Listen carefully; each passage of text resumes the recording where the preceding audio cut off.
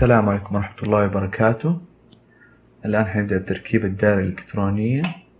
حنبدأ بال 5 فولت والجراوند من الأردوينو إلى البريد بورد. ال 5 فولت في الزائد والجراوند في الناقص.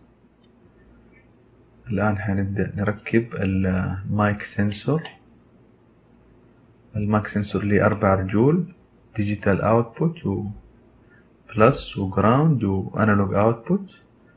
حنبدأ بالجراوند، نوصل بين الجراوند اللي مكتوب عليه ممكن تلاقوا جي أو ناقص، نشبكه في الجراوند.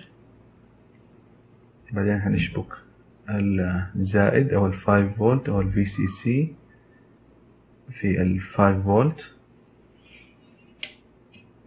بعدين حنشبك الانالوج اوتبوت اللي هيكون مكتوب عليه A0 في السنسور أو A، حنشبكه في انالوج بين 0 في الأردوينو. وكده نكون انتهينا من توصيل السنسور. الآن حنوصل LED،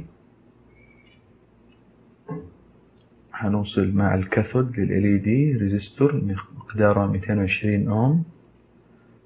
الرجل الثانية للريزيستور هنشبكها في الجراوند، والرجل الموجبة LED اللي هي الأنود حنوصله بسلك إلى بين 13 في الأردوينو أونو.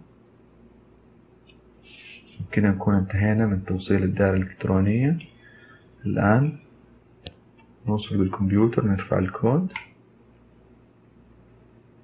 بعد رفع الكود هنجرب نصفق ونشوف ال LED هيشتغل.